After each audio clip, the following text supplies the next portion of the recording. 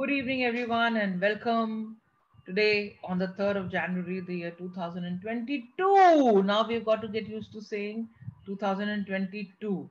So, yes, great evening, Aniket, Harshala. Mihir has been, in this group since I logged in myself.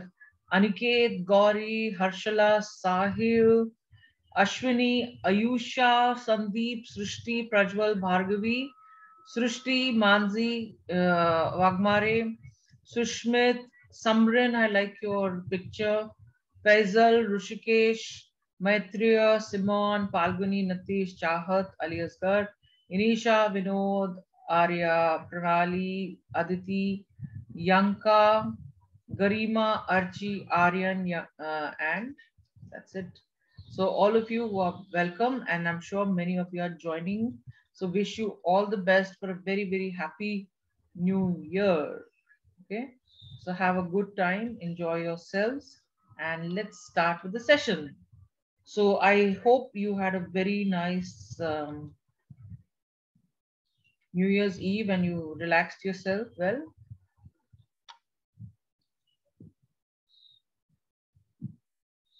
With same energy, you're back. Yes, me. Good to know that.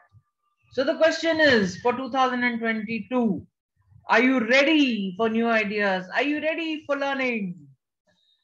Yes, absolutely. Mihir has said it. What about the others? Unmute and say it. Cacophony, I don't mind. Yes, yes, yes, yes, yes.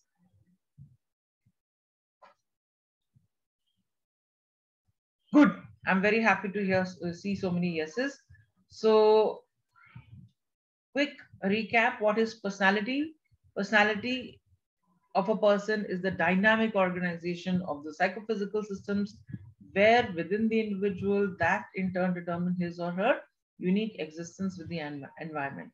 We also spoke about the fact that psychology comes from the word persona, which means mask, which is one of the stereotypes, that people have come across, and today we're going to be talking a little more in detail about it. Okay. So J.B. Watson said that personality is the sum total of all the activities that can be discovered by actual observations over a long enough period of time to give reliable information. And Emprin said a year beforehand that personality is the sum total of all the biological, innate dispositions, impulses, tendencies, appetites, and instincts of the individual, and the disposition and tendencies which is repeated, acquired by experience. Okay. And according to Raymond Cattell, it is personality is that which permits the prediction of what a person will do in a given situation, meaning that the more you understand a person's personality, the more you know how he or she will behave in a similar situation in the future, or how the person will behave right now.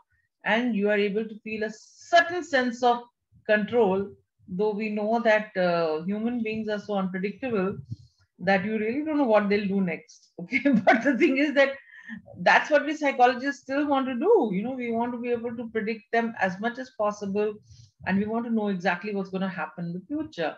So I also spoke about the stalwart, that is Sigmund Freud, and psychoanalysis, and we saw this horrendous movie which talked about sex and more sex. I'm doing that, yeah, because that whole act is the word itself just spoils it. Okay. So he was something great. He talked about hypnosis, free association, dream analysis. He was the one who gave us this beautiful knowledge about consciousness and the subconsciousness, and that the programs that are embedded in it, all of it, with the power of what happens in our conscious and our subconscious mind, we are able to really know how we are going to be able to behave and what are the results that are going to come out of it. Okay. So, with that note, let us just say that we learned about the three, basic other three people that are there in our system. That is the child ego state, or the id, which doesn't listen to you, which wants to just look after what it wants, and the id wants what it wants. Okay. And the ego, which balances between the super ego, which is the value system, the beliefs that no, no, no, this is not the right thing to do. You should go to bed early. Early to bed, early to rise makes a man healthy, wealthy, and wise.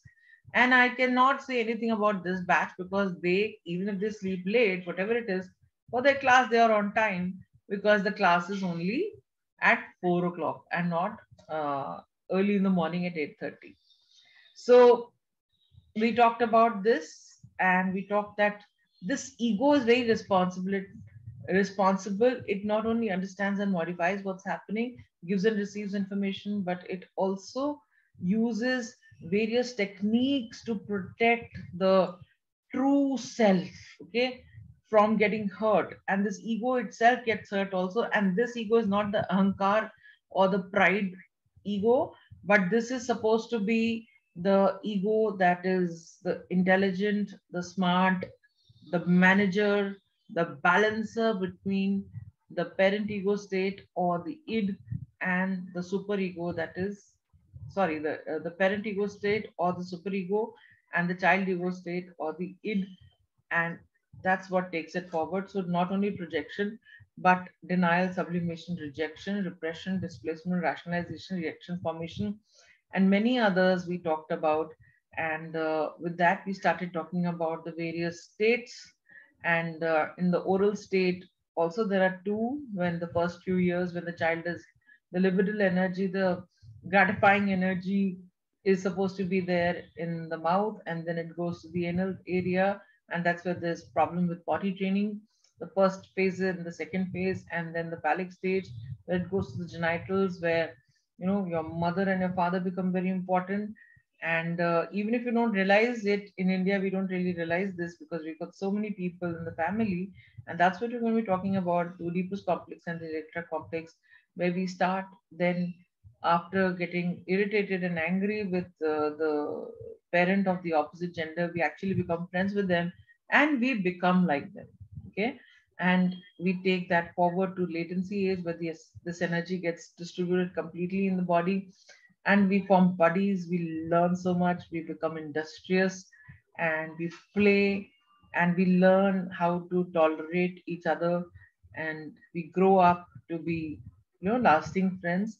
And then of course the genital stage, which is the last stage, and according to Sigmund Freud, it is the first 5 or 6 years, that is until till the phallic stage, that the character of a person is made, the personality of a person is made. But today we'll see that there will be another psychologist, another psychoanalyst, not just a simple psychologist, but according to his research and the research from Jerome Kagan and others, it says that the personality of a person is formed from the womb to the tomb, okay, from birth till death. And this gentleman also spoke about, Sigmund Freud also spoke about the eros, the life instinct, and thanatos, the death instinct. And eros, this energy is what actually keeps us going. This energy is what Carl Gustav Jung is going to be talking about, the psychic energy. Okay. So this eros that takes us to that level is what we're going to be talking about today. And that is what brings in values. Okay. Now you'll notice that this gentleman, Carl Gustav Jung, with a pipe in his mouth. Oh my God. I just love this fellow. Okay. He is my favorite psychologist. So if by any chance in the exam, if someone asks, who's ma'am's really favorite psychologist and whom does she really like a lot, it is Carl Gustav Jung, because he's really gone beyond Sigmund Freud, and he has made it very clean for us. He's saying that what he called it as the sexual energy, the libidinal energy, and all that, that energy is basically nothing but the psychic energy. It is the mental energy, it is the psychological energy, it is that system, the psyche of our system, that drives our physical body, that drives our whole life, and that adds value. Okay. He's the one who talked about the collective unconscious, but let's now look at him and let's take it forward. So are we ready for some new stuff today? A couple of yeses. Quick. Unmute also and say it. Yes, yes, yes, yes, absolutely. Okay.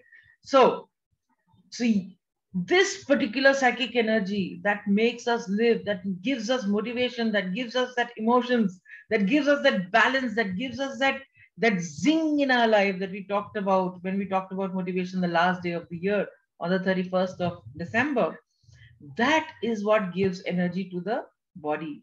And the body energy, if you're physically fit and you're physically rested and you're physically feeling great about yourself after a good exercise routine, excuse me, that is what gives rise to the mental power. So those of us who are feeling low in our body, you're not feeling well, you've just got fever of some sort, and your throat is not in order, or your body is aching, or you've just been through an accident or something like that, then even if you want, it's actually a little tough to be very cheerful. Though of course, when you get flowers and nariyal pani and apples and a lot more other stuff, get well soon cards and a lot of roses and flowers and all that at the hospital or at home, you feel good. But once your body energy is on, then that in turn gives energy to the psychic. Okay, that is the psychic energy, the mental energy. And a person has the ability to just get up and do things. I'll just give an example, a quick one over here. That what if you have worked for more than 24 hours without sleep, okay, and you're so tired, and the client was also eating up your head about some delivery of some project and all that, and in the early the wee hours of the morning, you've come home after having worked for more than 24 hours continuously, not even left the office, not had a wink of sleep. Your body is like aching, and any amount of medicines like Saradon or Combiplam or any other painkiller would just not make it happen. And you are so thirsty when you get back home, but you're so tired. Okay, everyone is sleeping and everyone is resting, and it's like maybe 5 a.m. or 5:30 a.m. depending on whichever town you're in, whatever it is.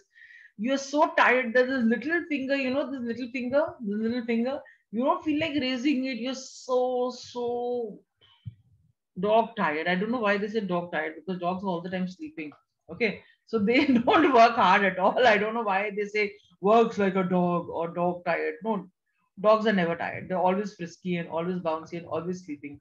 So anyway, so you have that, energy that is, you're so tired and you don't even feel like getting up to have a glass of water, and your eyes are just drifting, and you're just about to get into that deep hypnotic state of sleep on the couch, the recliner couch in your home, and suddenly your sister comes running and says, Bhai, or Didi, daddy is going through a heart attack. Come inside and call the doctor. Do something. What will happen? What will happen? Come on, unmute and tell me. What will happen? What will happen to you? Hmm. Response. What will happen? You'll jump up. Yes, Harshla. I like that. You'll just jump up. You'll jump into the situation and you'll do something about it. What about the others? Will keep sleeping? Don't care about daddy? You do care, huh? So at least one of you unmute and say, ma'am, we'll do the same. Reflex action. Okay. So yes, lots of energy will come and you'll forget that you've not slept for so many days. And until and unless you get the news from the hospital that your dad is fine, you will not be able to even sit. Okay. And you'll not be able to do anything about it. You will drive down to the hospital and you'll take full action, because there's no one else who can drive other than your dad and you, and you'll take that. So that psychic energy, which goes beyond the physical energy. When commandos are trained, I've talked about it before, they barely get to sleep. They're constantly alert, constantly at it. Okay. And yes, there is a lot of stress that comes with it. But the fact is that that is what adds value to your beingness. And that psychic energy is what Carl Gustav Jung called as a value that adds to your system. Where, you know, that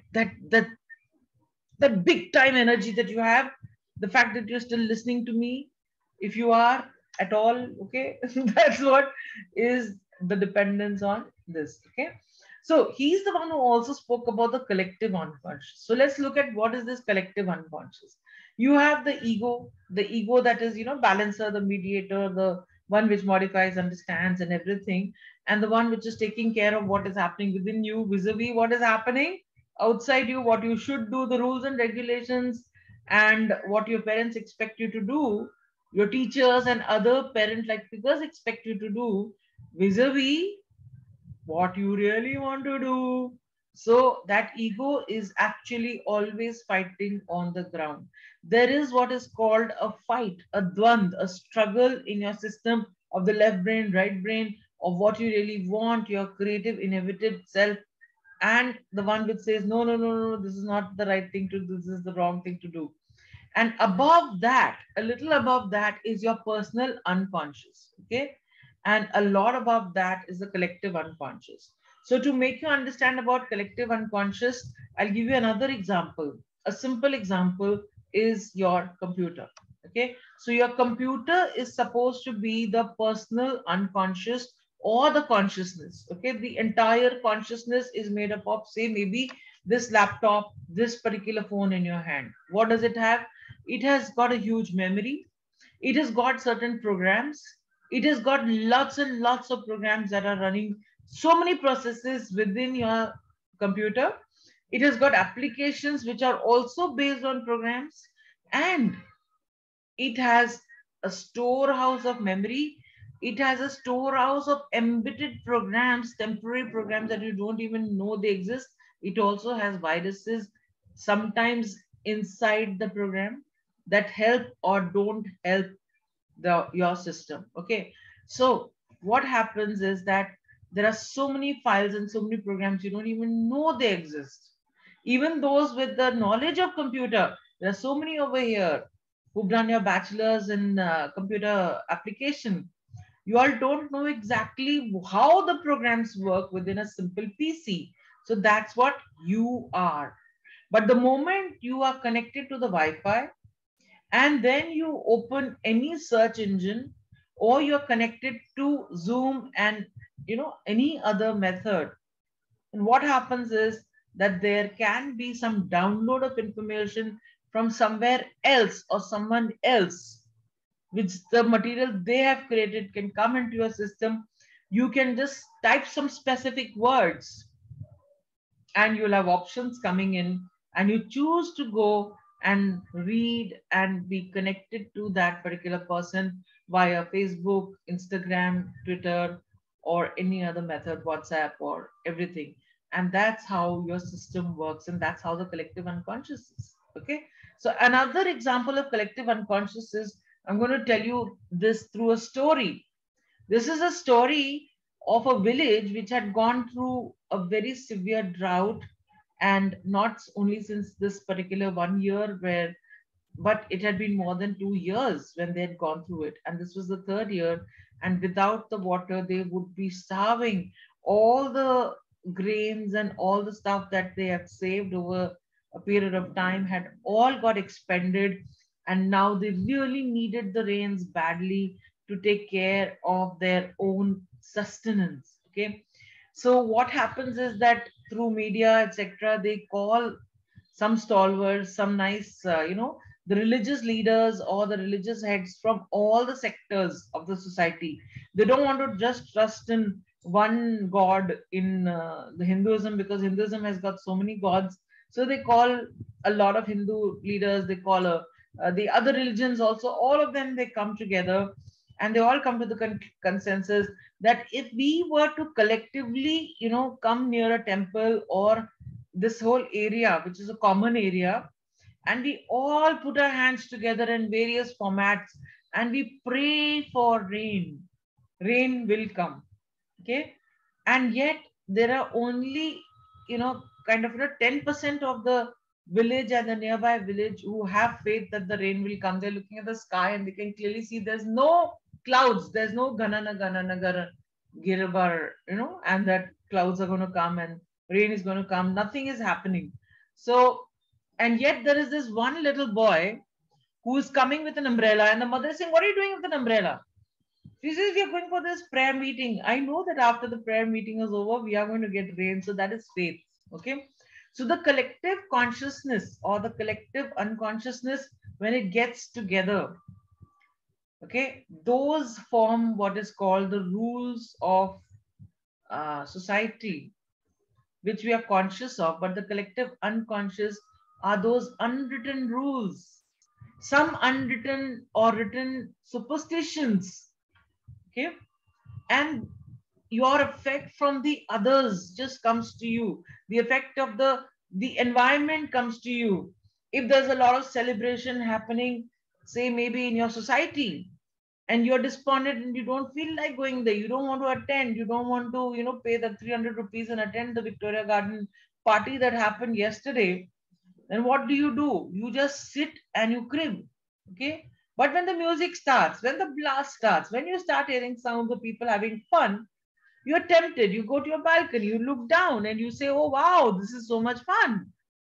So even if you wanted to be angry and despondent because of some reason, you quit that and you go down and have a lot of fun. And my neighbors, are you listening to me? I'm talking about yesterday's example, not mine, but many others who came there. And I overheard some people saying, this is the first time in 7 years I have come down.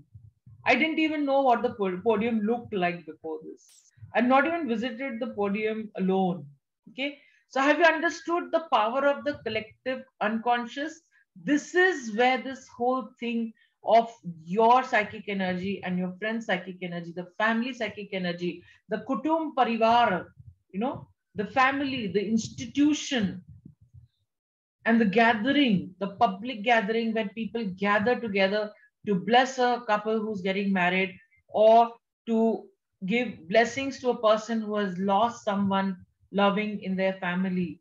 That's why people come together so that they can collectively give some psychic energy to the person who's celebrating or a person who's in grief. Are you getting it? So that's how it works. And how else does a collective unconscious work? Is that sometimes you're going in a bus and you climb that bus, and for some reason you suddenly start feeling, that there are a lot of irritated people around you, or you just start feeling irritated for no reason at all. Okay. And you look and you'll find that people are frowning and all that. And at other times it happens the other way around. You enter a bus, public bus, and suddenly you feel a renewed sense of hope, and you want to just stay there. You don't want to get down at your stop because the people are so radiantly happy for no reason at all, and they are kind of unconsciously rubbing that energy and transferring that ease and love, because we transfer disease. That's what we know about corona and the others. But here you also transfer a lot of joy when you just, you are like a fountain of joy, and you expand and it goes out of your system. That's what the collective unconscious is. And that's what Gustav Jung brought about. We, of course, as Indians, knew about it in our scriptures. But when Carl Gustav Jung puts it properly, then people like Romita, who are more of the Angrezi style, they learn and they realize that he had taken stuff from basically the normal scriptures and what have you. And he was connected to the Eastern and the Far Eastern cultures to a very large extent, India being one of them. He was also the one who talked about these three principles. And the second one, that is the principle of equivalence, is from the first law of thermodynamics, which says energy can neither be created nor can it be destroyed. It can only be converted.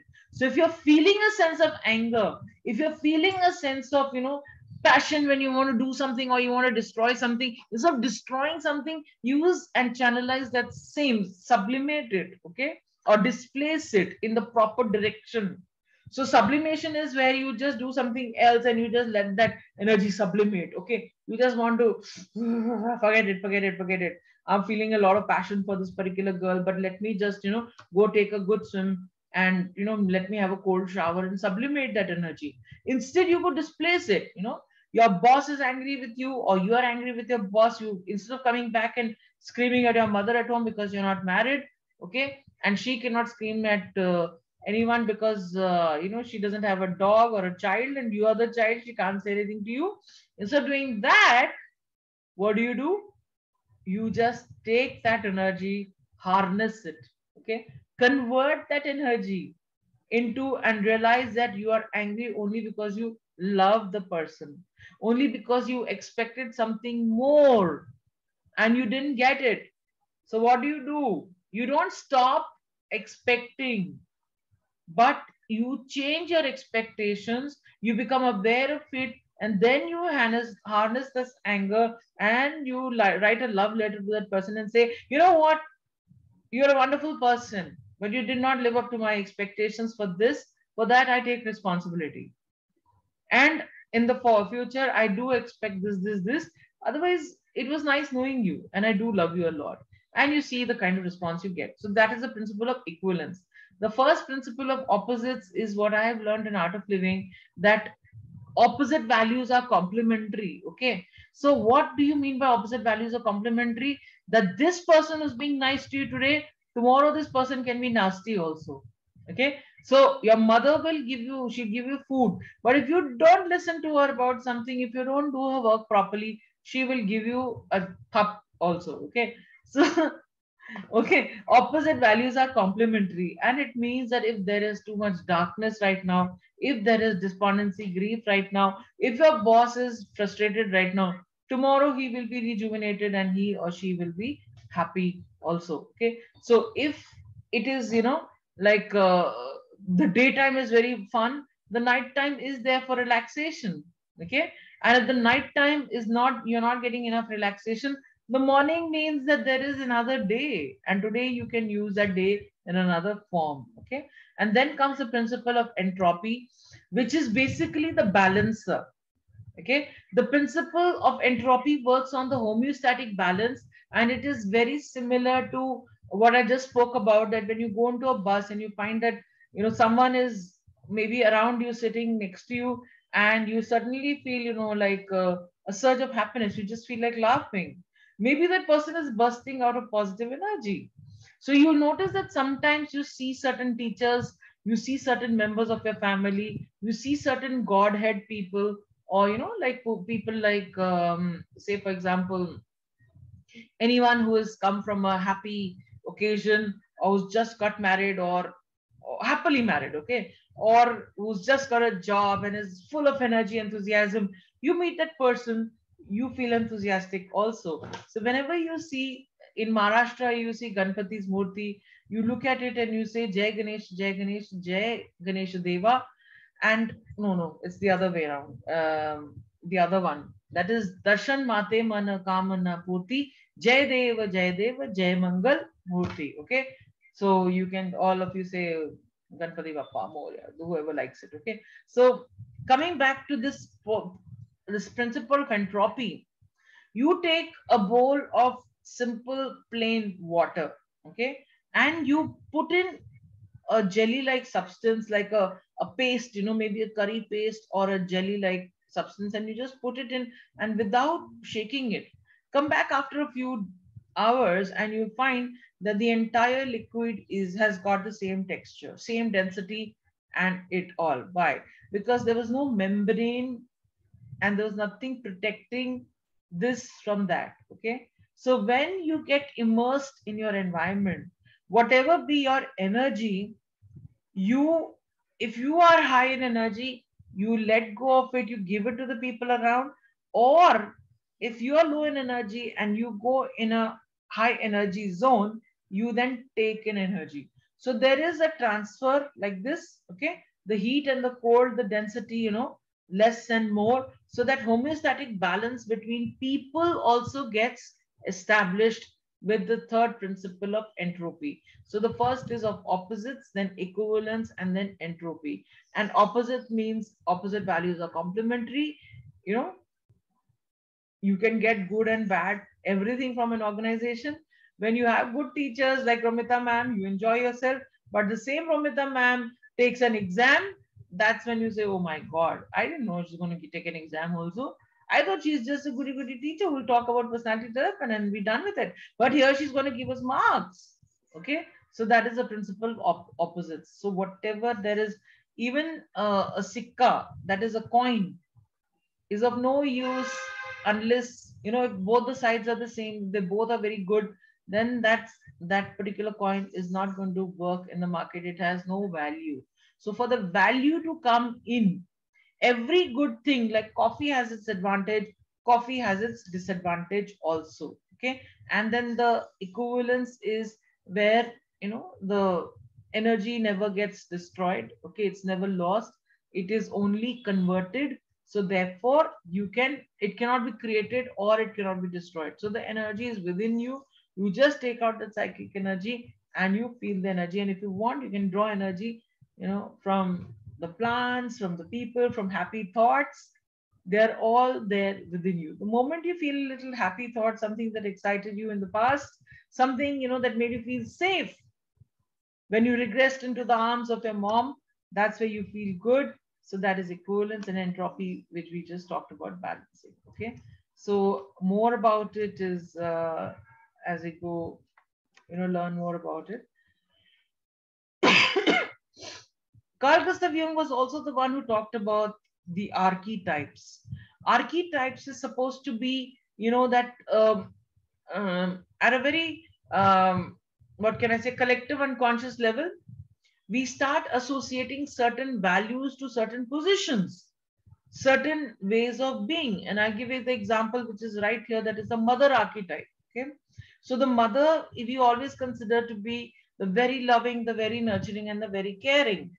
That does not mean that there are certain mothers who actually don't care about their children, who actually left their children in an orphanage, or who have neglected their children. Okay. So they can be. But when the moment we talk about the word mother, the archetype of mother, the image of, the mother in a simple sari, the mother in a nice shawl, holding the baby close to the heart, like the picture over here of Mother Mary with Lord Jesus, so close to her, or the Yashoda mother, or, you have so many mother-like figures in this universe. Even our Shivaji Maharaji's mother, we really consider Jijabai to be one of the most, important mother archetype, the stereotype, so that's how it becomes. Okay. So it's not really just the stereotype, it's also the archetype. Archetype is slightly different from stereotyping, but it's kind of, there's a thin line between the archetype and the stereotype. Okay. So there is a boss archetype, there is a subordinate archetype, which is working on theory X principle, that sometimes we feel that the subordinates are not there to work for us, and yet if you they have to prove themselves by being of theory Y, that is those who are innately disposed towards working hard. Okay. And there are many other archetypes like that of the magician, the archetype of that being a clown. There will always be some clown in the office. Okay. There'll always be someone who will be making you laugh. Okay. Someone who is not serious about work. And you like such type of people around. Having them around, it just lightens up the atmosphere. But then you take the archetype of people who are the mother type, and you can clearly remember the case of Sonu Sood. How he went out of the way to help the people around, because he was, in spite of being the masculine, the one with all the, he's the protector. Okay. He's the father figure who wanted to be there for the rest of the world when they were wanting to go back home, because he felt that he was lucky to have his own home and his parents with him at that time. Okay. So persona, as I talked to you about, this whole thing, that it becomes like an archetype. You put on a mask. Okay. To show something about yourself, to project something to the world. And then if that mask becomes too sticky and you're not able to remove it and be yourself whenever possible, then that is also called emotional labor. Remember, we talked about emotional labor. When you act too much and there is deep level acting, the stress becomes too much. Okay. And then there can be a burst where you just want to remove everything and get out. And that is the reason why there are some people whose tolerance level, abroad, there has been a lot of delinquent cases where you find that there will be certain people who just, leave their car, leave their house, give away the money. The guy who wrote Manku sold his Ferrari, Robin Sharma, he actually did it. When he's talking about that character, he's actually talking about himself. Okay. In Manku sold his Ferrari. He was going through that frustration and he wanted to get out of it completely. Okay. So now let's take it further to this, that is anima and animus. And you've already seen this picture when I was talking about the left brain and the right brain. So when we talk about the anima and animus, what does it mean? The anima means supposed to be personified as a little girl, okay? And the animus is supposed to be personified as a wise old man, as a sorcerer, as a person who with a lot of knowledge. And the anima, the little girl, the young pretty girl, has come out from the chest or the liver of this particular wise old man. When it dates down to the story of how God created Adam, the first human being.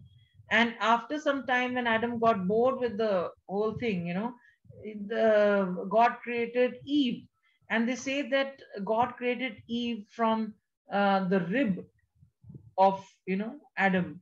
So basically from the heart is where the woman comes out, the pretty girl.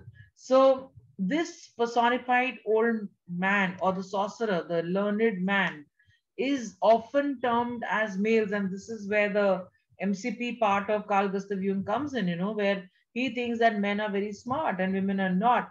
But then putting these two together, that is the pretty young damsel in distress and the strong old wise man, that energy, when it comes together, it becomes synergy, what he referred to as Sizite G. Okay, so it is not just Sizite G, it is actually this word Sizite G is coming from synergy. Okay, and when that synergy happens, that's when a new life is born, a new idea is born, a new enterprise is born. Okay, and don't get too caught up in the details of a witch and mother earth and all that kind of stuff. Okay, fine, that is there, the strong feminine force. Okay, but he's also the one who talked about introversion and extroversion. And here he's talking about introversion being not socially introvert or socially extrovert. Okay, the socially introvert person is shy, unassuming, and is scared of the environment. But the introvert people that Carl Gustav Jung is talking about are people who are basically, they are very comfortable with their own thoughts, by their own feelings, their own fantasies, their dreams, and they are very comfortable about what they want and they know what they want. Okay, these people may be socially big time extroverts, they may be salesmen, but actually they are introverts. And the ones who are extroverts are considered to be sometimes, yes, Mihir, they are very comfortable with their own space, with their own title. They don't want any entitlement. Okay, remember self-efficacy theory we talked about in motivation yesterday? The people with high sense of self, self-efficacy, self-confidence, emotional intelligence, again, those with who are highly motivated are highly confident also. Okay, they have that achievement drive. And who has the achievement drive? A person who's got confidence. Somebody who doesn't have confidence or who's not introverted, doesn't know what he or she is, will not be comfortable with the external world. So yesterday I was having a nice conversation with a new person. Actually, she's been here in the building since more than 3 years, but I just met her for the first time yesterday, and we talked about this. And I told her that I was a person who was a very introvert person. Okay, so I wanted to ask you this question, but I didn't take the risk because this morning, after explaining everything, also somebody said that I was extrovert. So I may look socially extrovert, but I'm not. Okay. So here I will just tell you one thing, that here introversion is also got to do with what is called the internal locus of control. And tomorrow we will be talking about locus of control. Okay. So I'm typing it out over here, locus of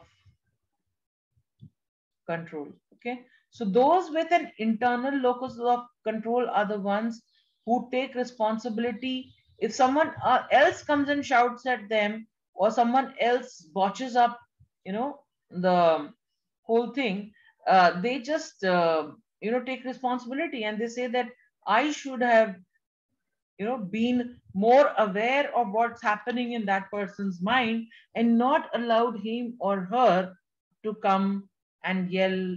And these people don't say that this person is insane, he should not be getting angry, Rana Anand should not be getting angry. Okay, they're willing to find out what is troubling Rana. Rana was a success in Delhi. Okay, but then why he's failing in Santa Cruz Airport, which is right now Chhatrapati Shivaji Terminus. Okay, sorry, airport. Are you getting it? International airport. So this is what they ask. And um any questions on this? I'll take a pause, because after this is Eric Erickson. So till now, have how many of you feel that we've got a grip on who this Carl Gustav Jung is and why ma'am likes him so much? You got a grip on him? Are you comfortable with him? Good. Harshila, anyone else who feels that they're comfortable with this and they've understood about introversion and extroversion? I'd like to add that MBTI, that is Mayer's brick type indicator, tomorrow we're going to be talking about that too, is something that their introversion and extroversion, measuring that is this introversion extroversion that Carl Gustav Jung has spoken about. But the big five model, when they are talking about introverted personality and extroverted personality, they're talking about the socially introverted and the socially extroverted person. Okay, so what do you think I am, socially extroverted or socially introverted?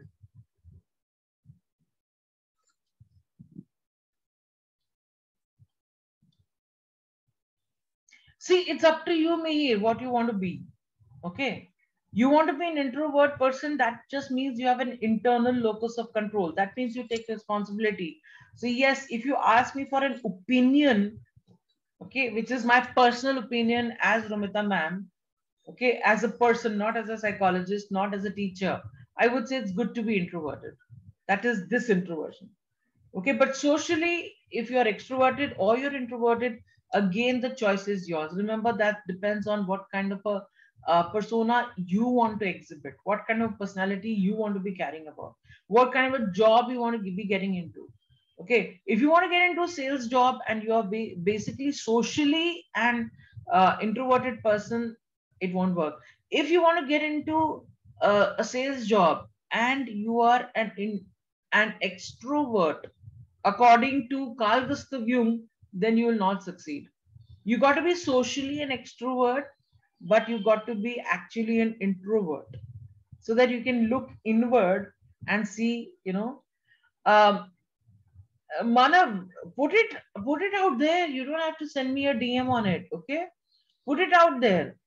Take responsibility. These are all your classmates. Okay, introverted as of those people who are inward looking.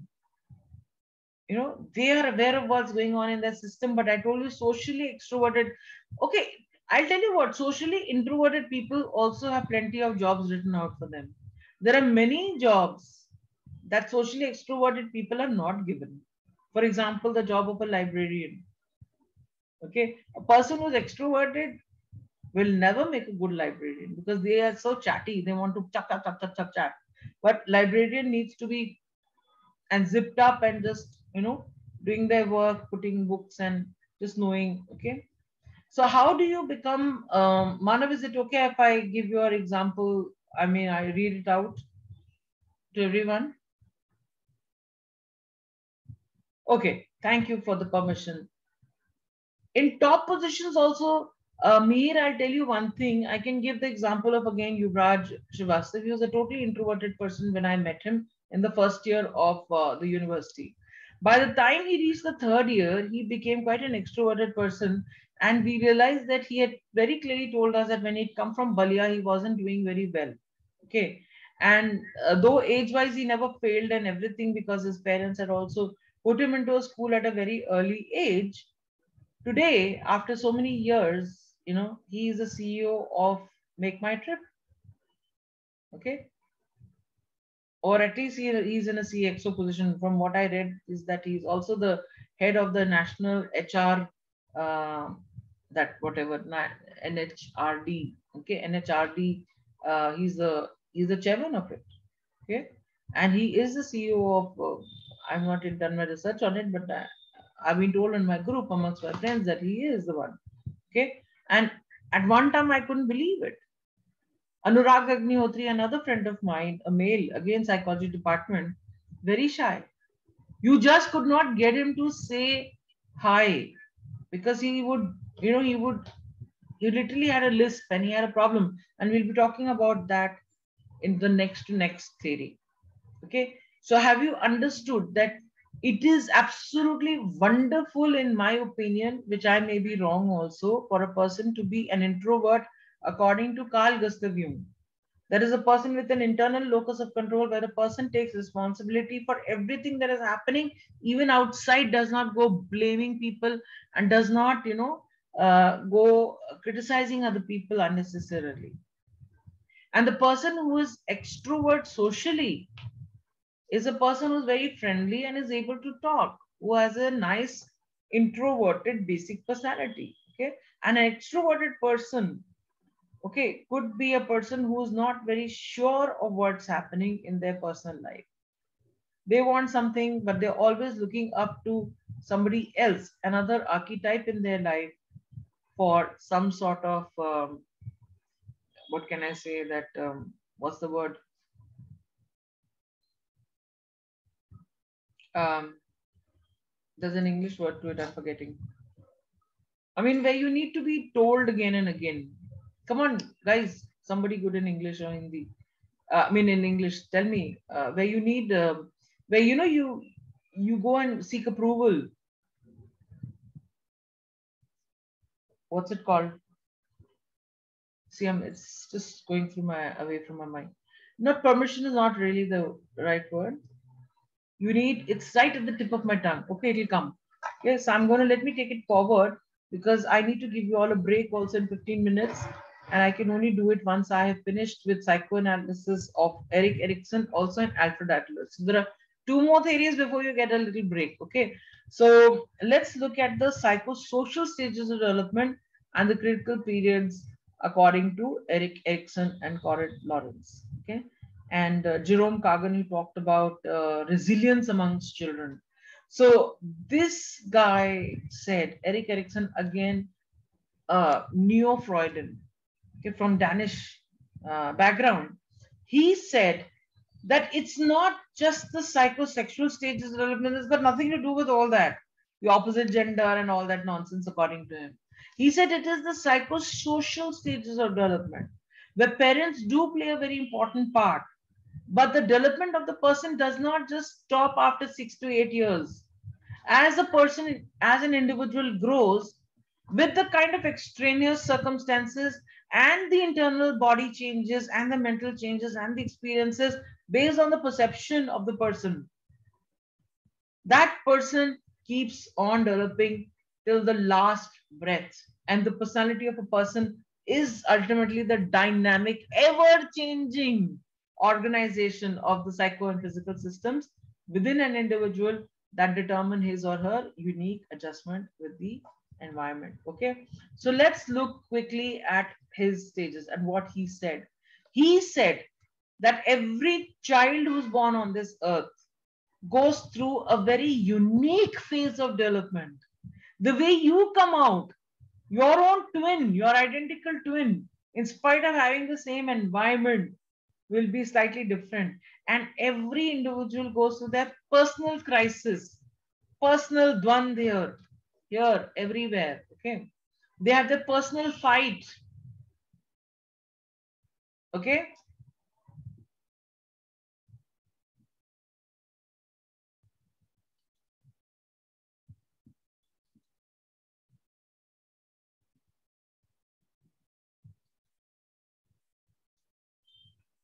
They have their personal fight where they just kind of, they have their own crisis through which they must struggle. And then they must emerge winners or whatever, the opposite of winners. I don't like to use that word with L, okay?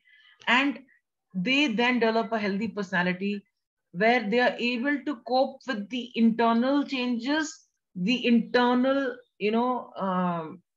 devil inside them, or the internal voice, and, you know, the external circumstances or the voices of the people around them. And this happens throughout the lifespan. What is the opposite of the word devil?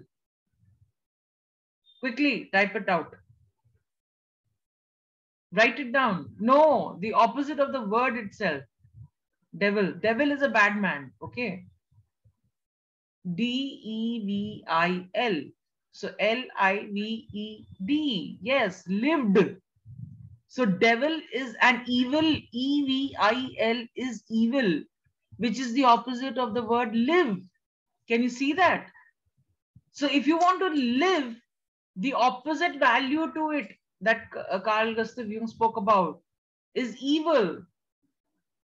Okay. So are you getting it?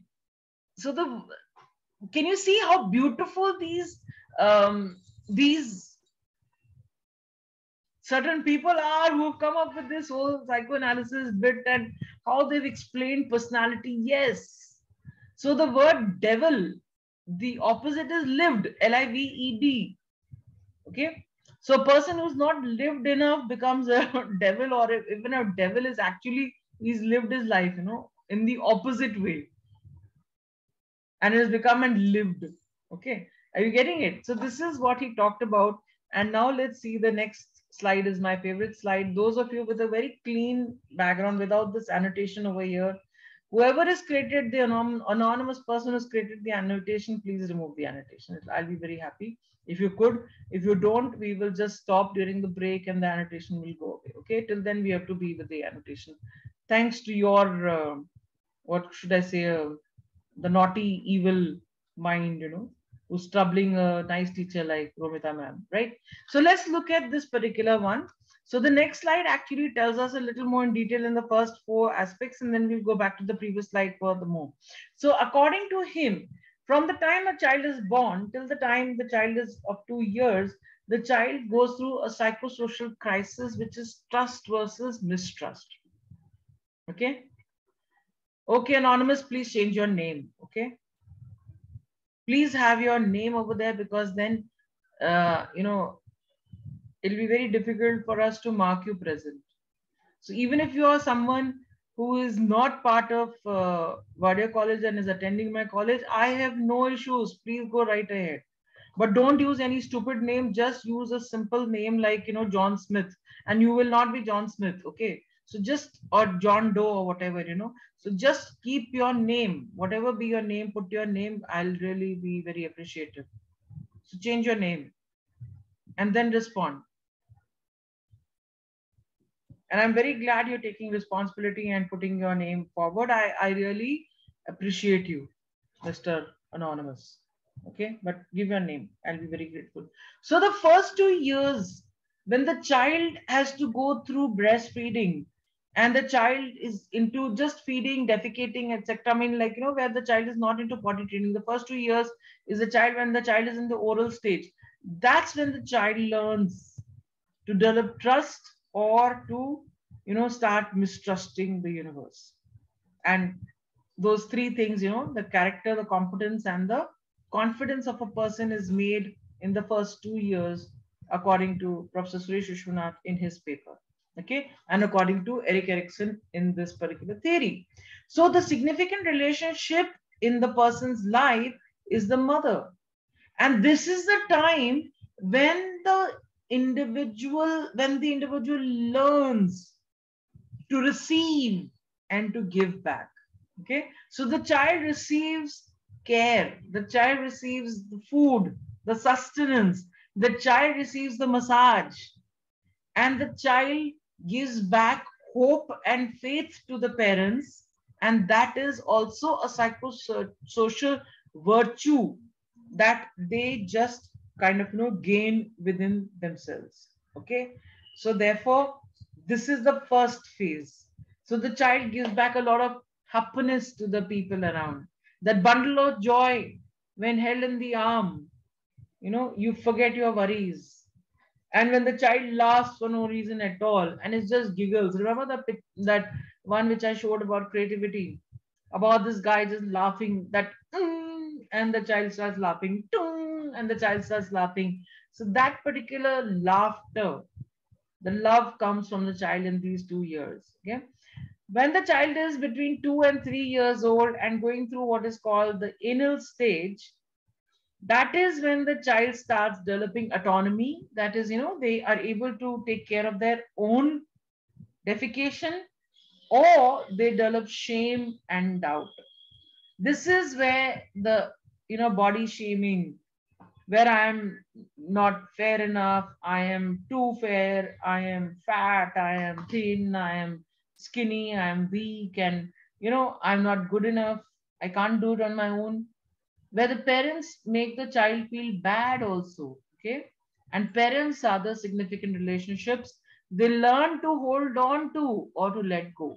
So these are the people in the second stage, the ones who become constipated and all that. These are the people who hold on to the past memories, to the way their parents scolded them when they were 4 years old, where they were left for one day. The father came to pick the child, forgot to pick the child up from school. This child is so dumb, could not go inside to the teachers and or tell the teachers, it seems that my parents have forgotten to pick me up, can you please drop me home. Instead, they use it as a stone, and they keep hitting the mother and the father, and the father and mother keep hitting each other. You could have gone and picked up the child, you could have gone. Oh, come on, yeah, let it go. So there's that song from Khamoshi, the new Khamoshi, I mean the second Khamoshi or whatever, where it says, no, jane jane jane jane jane jane jane jane do. Okay, let it go. There are certain things you've got to let go. Only then you will be comfortable, and you would have developed a willpower. That the will which is not just willingness, but the willpower to control your emotions. And that's when people, when they say that anger is bad, control your emotions, you have to learn. This is the only place in my life where I use the word should have, must. Okay. You as a person, to build up a strong character, strong personality, you have to have the will, the determination, the initiative. And that happens at this stage when you're just a little baby toddler. Okay. When you're learning how to do potty and sutu. So that's when you learn. Okay. So this is the time in your life. Okay. So when that is taken care of, sweetheart, but you can develop your willpower. And if you can develop your willpower, you can be able to, handle a lot of issues that may actually trouble you. Instead of opening your mouth here, you do it at home, or you do it when you are quiet, or you open your mouth in public and you stand strong with your game. Okay. So you'll have to, Poonam, you'll have to be a little more specific about what you're talking about and what you're going through, and then I'll be able to help you. But generically, this is the phase of autonomy, where a person feels a sense of independence. When a person feels that I can do it, I have it in me, I can, and removes the T of the can't. Okay. And they can if they think they can, or they are always shameful about what they are, and they don't bring out their talents, they don't expose their talent. And the word talent has the word latent in it. They just hide behind, not just, I'm not talking about clothes. I'm one of those people who likes to be completely covered. I don't like to kind of wear those sleeveless and all that kind of clothes. There's been only one sleeveless top that I've had all my life, and I wore it once or twice or thrice maybe. Okay. And I was going through a very confident phase of my life. That's when I wore it. After that, no, I can still go back to covering myself. Then comes the third phase, that is the 3 to 6 years old, which is called the phallic stage according to Sigmund Freud. In this, what happens is that not just the parents according to Sigmund Freud, but according to Erik Erikson, it is the family. Okay, this is the time when the children go out and they play. Okay, the psychosocial activities, what happens is that they start getting into preschool, they meet other children, they meet other people. Okay, and that's when they develop this initiative versus guilt. This is the time when the children are told, now sing the song Twinkle Twinkle, tell Baba Black Sheep to uncle now. Okay, show them how to dance now. Okay, now don't force your children at this stage too much, but if they feel like sharing something, let them do it publicly, because when they do it in front of their relatives inside the house, they gain the confidence to go out there in the school or the institution where they are studying in and be, extroverted socially. Okay, and this is the time when children develop a purpose and a sense of courage. Okay, and then there is this phase which is the latent state, according to Sigmund Freud, is a 7 to 12 years where the children, learn. The neighborhood and the school are the two important significant relationship, and the people in the neighborhood, the neighbors and the school friends and the teachers, make a lot of difference to these people. Okay, at this time, if the friend is drinking milk and that friend is drinking Horlicks in the milk, now I don't want Milo, I want Horlicks. I don't want Boost, I want Horlicks, because my friend is drinking. So children get influenced, and this is the time when you should be, as parents, exposing them to a lot of games. This is the time you let them play out there, get their hands dirty in terms of badminton, football, um, swimming. This is the time when you teach the children swimming. Actually, even before this, in the initiative versus guilt phase, even at that time, okay, you just make them go out there and learn how to swim. Give them like nice crossword and jigsaw puzzles. This is the time when the children start learning how to search for words. You have, like, I'm looking here because I keep these puzzles, the books and all that. So if there is anything in between, I get some time instead, and I don't have enough time to read a chapter or read a book or something which is always around. Okay, I pick up these books and I start solving the puzzles in there, join the dots, coloring. Okay, and jigsaw puzzles. Okay, this is also the phase when the children tend to become slightly um, destructive. Okay, they want to destroy things. Remember in Three Idiots, this guy goes, Ranchor, he goes and everywhere he's with a screwdriver, he opens up the refrigerator, he opens up a pen, he opens up everything. And the children are very curious. They want to find out, how does this work?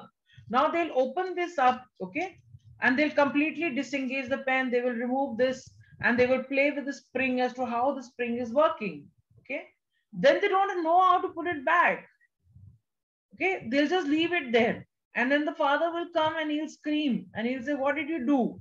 And they'll just put things together, and then the spring and this thing goes for a toss, and the next time the father wants to use the pen is not fully functional. Okay, he's not able to put it back together. So this is the time where you actually see, I put it ulta also, even I didn't put it properly. Okay, so this is the time where you bring jigsaw puzzles, you get Lego puzzles, you get games like Scrabble, you get even card games. And if they are the destructive type, they will try to tear the cards and they'll show their attitude. You get plastic ones which will not get torn. Okay, however much they try to twist it, nothing will happen to it. And if there are some things that get spoiled also, okay, let it be. Now see, I've only destroyed this pen. Can you see this? So this is what happens at this stage. Okay, let them get hurt, let them climb trees, let them play in the mud. Now there will be parents of this age who say, madam आपके time पे इतना pollution नहीं था, आजकल जो ये वो है. अरे भाई, the children are also, they are more exposed to these gamma rays from the television and the phone, than they are to. Let them be. The earth is the same. Okay, and however much it is still the same. And we also didn't even know what the difference between some rocks and some dried potty of another dog would be, and we would still play with it. Okay, So yeah, you could do ew, ganda. Okay. So he was also the one. Okay, before I get to this, let me get to the other stages. Okay. So the stage from 12 to 18, which is supposed to be the genital stage, the puberty stage, this is the time when children and people, individuals learn what is this ego identity. Okay. This is the time when they realize that they have it in them to be able to resolve the conflicts. By now, the parents are already married for more than 17 to 18 years with each other, and the kids are about, in that age where they're in this teenage age. Now the parents said, like, abhi bada ho gaya hai. Ab iske samne kya chupana? Okay. I don't like you, I don't like you, or whatever is happening. So this is the time where there is a lot of confusion that is going on. Because for certain things, the child has grown up. जाओ जाके चाय बनाओ, okay, जाओ जाके ये करके आओ, वो करके आओ. But at the same time, you're too small to take decisions regarding money. You're too small to go out late at night. You're too small to drive. Okay, you're big enough to do shopping for us, but you're not strong enough and big enough to have a credit card in your own name. Some parents, you're not big enough to have a smartphone of your own, but you're big enough कि हमारा smartphone अभी देखो क्या हो गया, हमारे messenger को ठीक करो, ये क्या हो गया, ये फेसबुक में क्या हो गया, किसी ने हैक किया क्या मेरे. Now you expect your child to look after that. But then this is where the role confusion happens, and this is where all these things happen. And the important people are again the peer group and the role models. And the role models can be parents. Remember, some of you have had role models even at this stage when you've gone into the next phase, that is the young adult. But this is the time when you start having some lasting friends, even with the members of the opposite gender. Okay, this is the time where the loyalty and that ye dosti hum nahi chodenge happens at this stage. It starts at this stage. Okay, and most of the time the friends that are ye dosti hum nahi chodenge gum agar tera saath na chodenge not gum, the dum agar whatever, that we leave the body but we'll not leave your friendship. Okay, so that happens at this stage. Okay, where the fidelity, with the loyalty, fidelity, not fidelity, fidelity, okay, to be oneself and to share oneself. That is the learning that they have, okay, to be oneself and still to be an introverted person and yet be an extroverted person socially. This is that stage of introversion and extroversion where children either become very extroverted socially or they become extroverted, according to Sigmund Freud, where they are just so, not comfortable. And then at your stage, what you are right now, is where the intimacy versus isolation comes in. This is the stage when after some time, after a few years, depending on your job and etc., you find partners, you find girlfriends or boyfriends forever. You marry that person, okay? And you become even closer to your friends and your partners in work. And that's where you learn this beautiful value called love.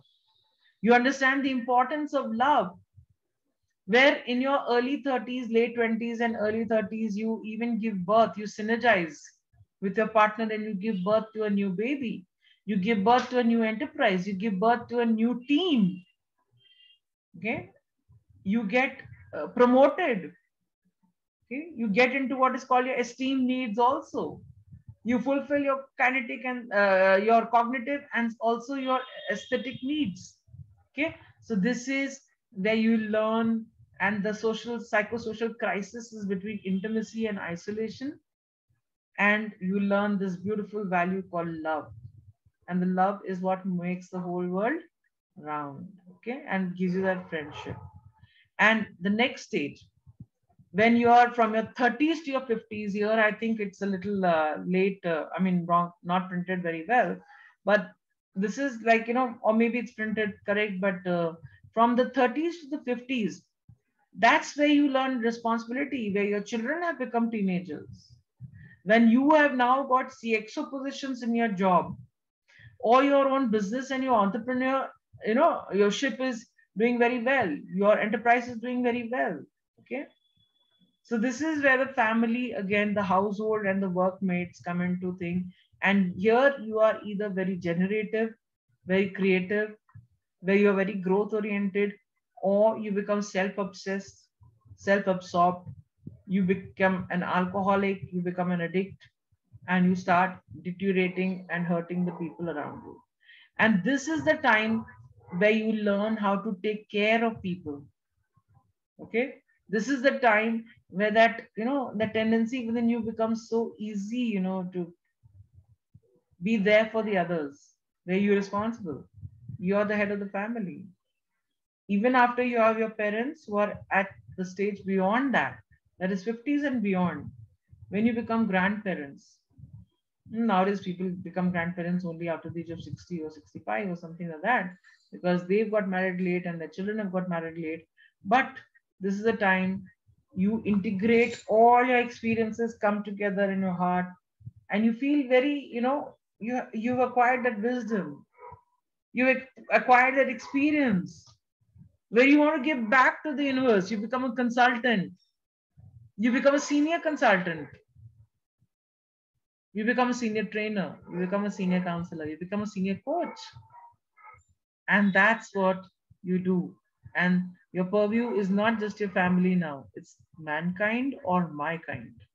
So either you live in despair and you are like, मेरे बच्चे मुझे संभाल नहीं रहे, मैंने अपना retirement का PPF का सब उसको दे दिया, ले करके बीवी के साथ जो है ना विदेश चले गए, they don't want to adjust with me, and देखो मुझे तड़पा दिया, my children should look after me, my husband is dead, उसको संभालना चाहिए, मैंने उसको अपने पेट में पैदा पाला 9 महीने के लिए. अरे that was bloody in 1955 in your बचपन, when you were 15 years old when you had your kid. Now grow up. Okay, so I'm not disrespecting the elders, I'm just saying that there can be some people who are, like हमको अपने गांव में रहना है, अपने लोगों के साथ रहना है. Like a very close friend of mine, his mother has fallen down and she stays in Odisha in a village. They've got a nice house over there and everything. Now, this fellow and his brother and the sister all are in Pune. All are here, all are married here, all are working. Even the women are working. Anything happens to the parents, one of them has to sacrifice and go there. And then the fight happens between the siblings. तुम जाओ, तुम्हारी माँ भी है ये. अरे तुम जाओ, तुम बड़े हो, तुम्हारी रिस्पॉन्सिबिलिटी है. अरे मैं क्या करूं, अम्मा मानती नहीं है. That kind of things happen. So that is integrity versus despair. When sometimes something happens to all three of them and they're not able to be there, and that's when the parents make you feel bad. Or the other way around, where they are full of wisdom, they say, please carry on and we'll join you. We'll probably sell this whole property for lots of money now, and I'll make sure that you buy houses wherever you want in your choice of town, and we'll keep one for ourselves also, so that if we are bored of the three of you, we got a place to call our own. We don't put it on rent and all that, and the remaining money and everything, our pension policy, everything, it goes in a safekeeping where we are able to take care of ourselves also. And we'll be consultants too, and we'll come in as teachers to Vadia College, and we'll talk to Romita ma'am, and we will also come and meet the students here, and we'll take it further. So have you got it? So this is what he talked about, and the critical periods where the people are in that little confusion as to what should I do, trust versus mistrust. Okay, are you getting it? So this was by Conrad Lawrence, and he got the Nobel Prize for it in 1935. And the resilience that children have, oh my God. When children are small and when they're not mollycoddled, when they're not spoiled brats, then you leave them to their resources. They are so industrious. They will use the clay of the actual mud, and they'll create houses from sand and from mud. And they get used to these small insects and lizards and scorpions and snakes and all that. Unlike the thoroughbreds of, city bred kids who are scared of everything.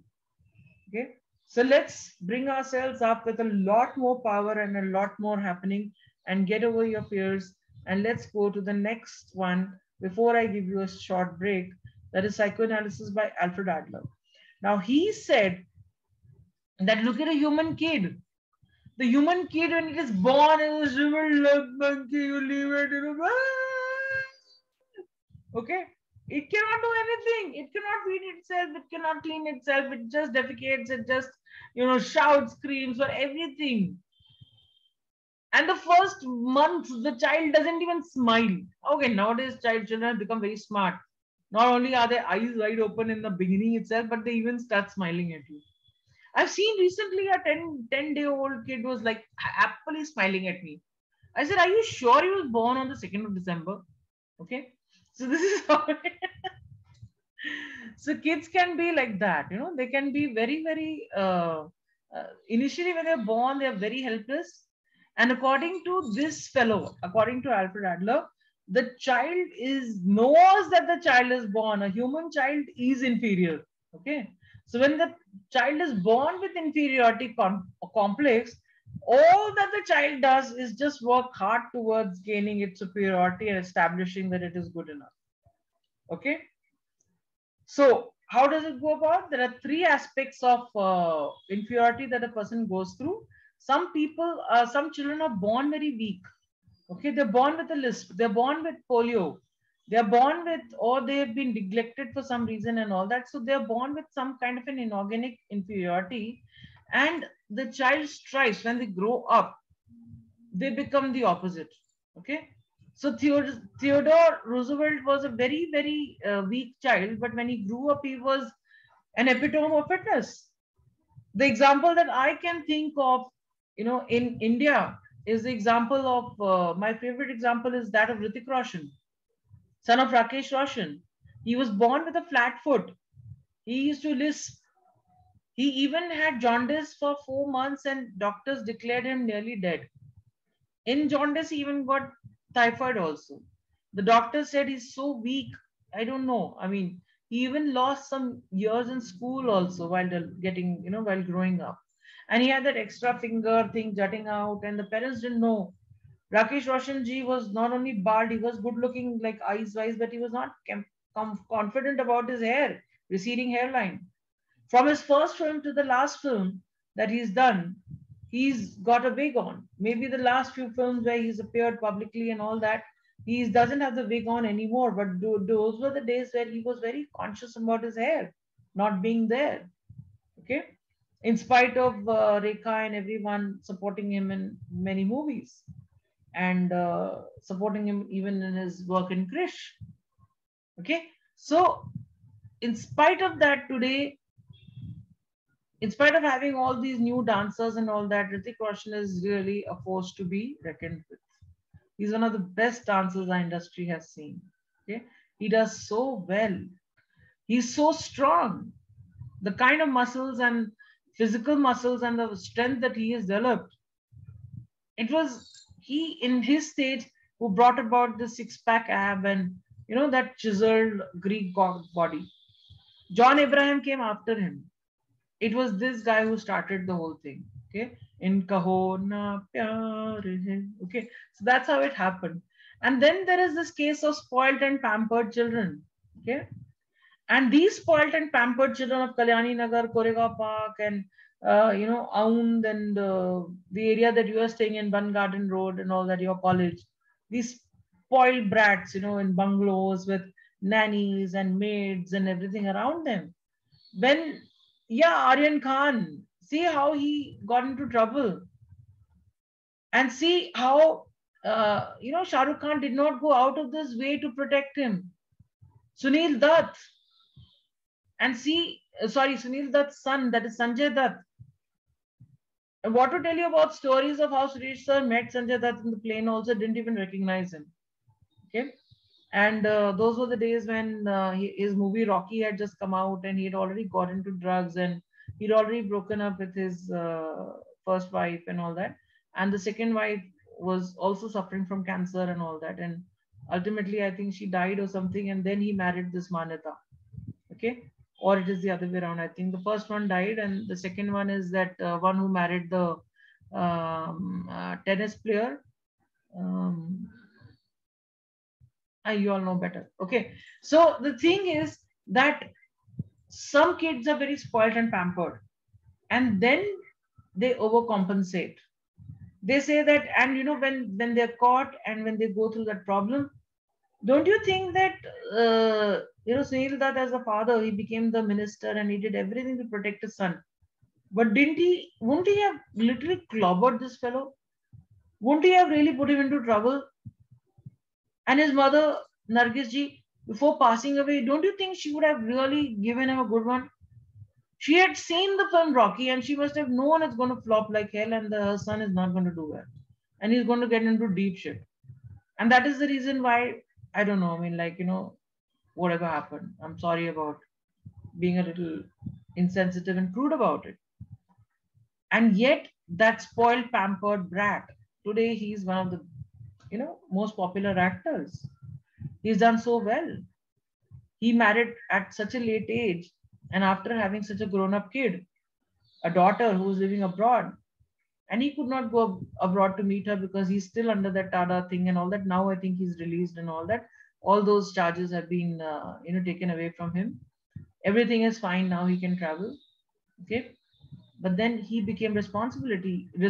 He had more kids. He has two kids. He's got twins, and he's very nice to his wife, and he's very honest about it. And that movie Sanju that came out was showing how responsible he's become. Okay. So this could be even the case of, say, maybe Mukesh Ambani, who got it all ready. Okay. School and everything came as such a shock to him. Both Mukesh Ambani ji got into Stanford Business School because of his father, but he could not study, he could not handle the pressure of studies of doing an MBA from Stanford Business School. He failed and he came back. I know about all these things because we find out, and we are very what can I say, spoiled brat types. That we did it. Okay, so we are not those spoiled and pampered kids, but there are many spoiled pampered kids. Okay, any other examples you can think of? Rajiv Gandhi ji as a prime minister, spoiled and pampered kid. His mother, spoiled and pampered kids, kind of. We don't know the real story of Indira Gandhi ji. I do, but then in a way, she had it all written for him. Okay, Yusuf Ali Khan, spoiled and pampered kid.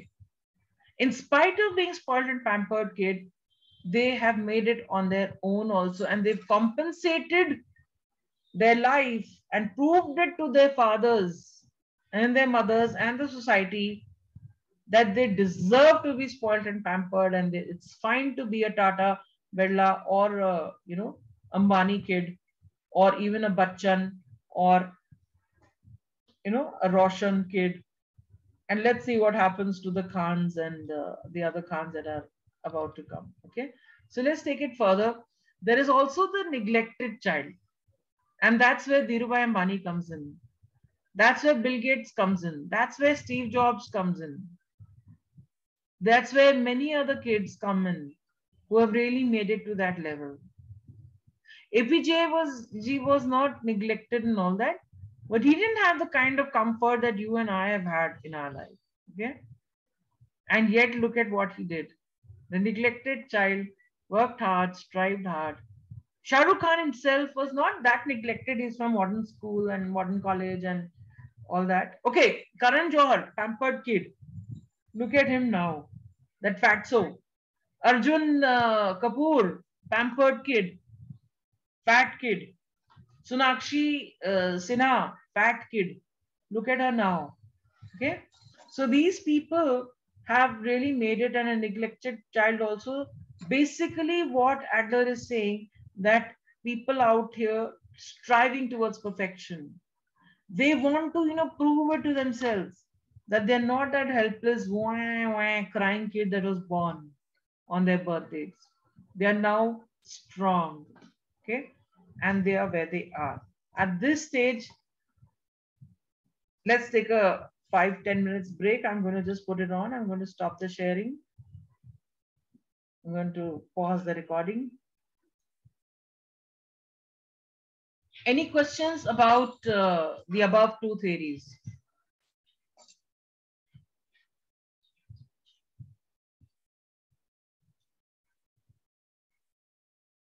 No questions? I presume that you all are enjoying the lecture and you are understanding everything. Okay. So about superiority and inferiority complex, anything else you want to know? Because this is something that you keep hearing about personality. Or isko to bahut superiority complex hai. There is no such thing as superiority complex. That person is just confident or maybe a slightly more confident than normal. Now you are afraid for that person, that but that person is not afraid for himself or herself. So let the person be. Let them make their mistakes. Let them fall flat. That will be happening because of the subconscious, superconscious attacks those persons are getting. Okay. How many times you see on this road, you find a guy who on a very fast bike or a fast car with full blast music and that fancy thing, and you're like, Abhi to ye marega, marega. How many of you actually heard or seen marega? Very few. Okay. Even if you give that consciousness, that thing ki ye marega, those people are sometimes immune to the superconscious attack. Okay. And yet that super consciousness is that hub, that you join in. If you want to download information, you just connect to that and you'll get the information when your mind is in complete silence, when you attain that deep meditation. Okay. And that all happens as we go along. Okay, there was this guy called Jean Piaget also, and he was the one who experimented on his four children, or was it three children?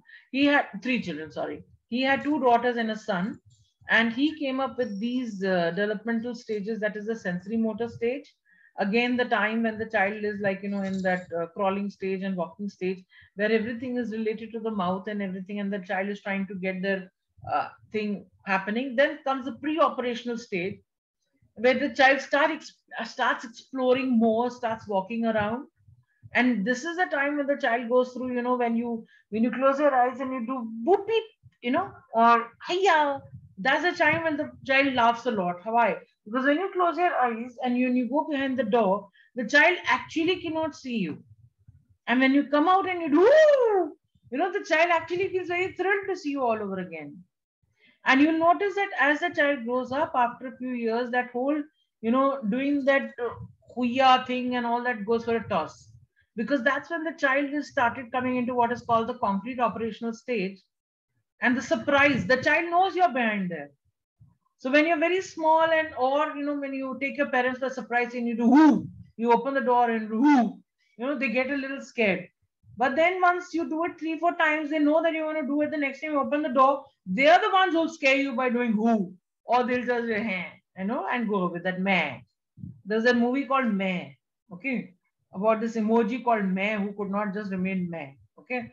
So, and then comes the formal operational stage when they grow up to become responsible adults and they learn from everyone. So Piaget was like, Jean Piaget was a very pioneer in all this, and he used his children as the ones he used, the method of experimental psychology. He used the method of observation. Okay. Now let's look at this particular one. This is a very interesting theory, and I wanted to skip it actually today and just focus on the last two theories. But I'll still take out a little time and quickly run through this, and we'll go into more details and some more photographs and everything, and get you all to understanding the importance of the dog and the rat. Okay, rat and pigeon for B.F. Skinner, operant conditioning, and the dog for Ivan Pavlov and the classical conditioning. I'm sure some of you have heard about him, but those who have not, and most of you may not have, let me tell you how it all started. This behavioristic theory by J.B. Watson, and we saw his definition also. A sum total of the way people behave with each other is what J.P. Watson said was the definition of personality. Okay, so he said very clearly that give me a dozen of healthy infants, people from well named, well formed, and he said give me the independence, the autonomy to do whatever I want with them. And I'll guarantee to take any one of them at random, okay? Pick them up and train them to become whatever you want me to train them, irrespective of their background. He did not believe in the heredity factors. He didn't believe that predisposition towards a profession comes because of heredity factors. He said predisposition happens because of the way we nurture the child based on the environment we create for the child. And we can train and change a person's personality. That is what he said. And he did not say that he just opposed Sigmund Freud's way, and he did not even care for Sigmund Freud's way. He didn't even mention Freud and the others, but he did mention that all those people like Friedrich Frostwith and not Friedrich Frostwith. What was the guy? Friedrich Taylor. Sorry, Friedrich. I was thinking of anyway. So Friedrich Taylor, the one who said right at the beginning, he said that it's 80%, and Francis Galton, another guy, who also said that 80% of a person's personality is based on the heredity factors. It's only, 20% that the environment matters. And yet, J.B. Watson and the others said that no, it's the other way around. 80% of a person, what the person is based on the environmental factors. Okay. So I might, select a lawyer, doctor, merchant chief, and yes, even a beggar man and thief, regardless of his talents, pensions, tendencies, abilities, vocations, race, or anything regarding his ancestors. And he said it in 1930. The famous movie My Fair Lady is based on what this guy said. And that's where Professor Higgins over there, he comes forward and he says that he picks up a girl from the street and he gives her a nice warm house and he teaches her English. He puts her into a language lab, and with his friend, after 3 to 6 months, something like that, that is the period where he trains her to become a lady. And he introduces her to the Queen and Prince Charles himself. And it's a very old movie. It's a very popular movie. The actors, I don't know. I don't think any of them are alive even right now. And this is one of my favorite movies. So just do a little research on it. My Fair Lady. Okay. And it's not F-A-R-E, it's F-A-I-R. Fair means gori gori. Okay. So this is what they talked about conditioning. Okay. And they said that anything that is repeated and re-repeated, it becomes a pattern in a person's life, and the person keeps on learning it and learns to behave in a particular way. And that's how, we are nothing but a product of being conditioned. So we are individuals who are completely conditioned to being what we are. Okay. So the first behaviorist theory that I'm going to be talking about with the dog is Ivan Pavlov. He's not even a psychologist. He's not even a behaviorist. He's basically an endocrinologist, and he was a Russian philosopher, physiologist and endocrinologist who used to be measuring and testing about the saliva and the digestive system of within humans, and so he could not experiment on humans. So he had a dog. Okay, so he had attached some machines at the dog's salivary glands, which are here. These things that you feel over here in your neck. These are the ones that produce these two pouches over here. These are the ones that produce. See, if you press it also, it actually hurts a little.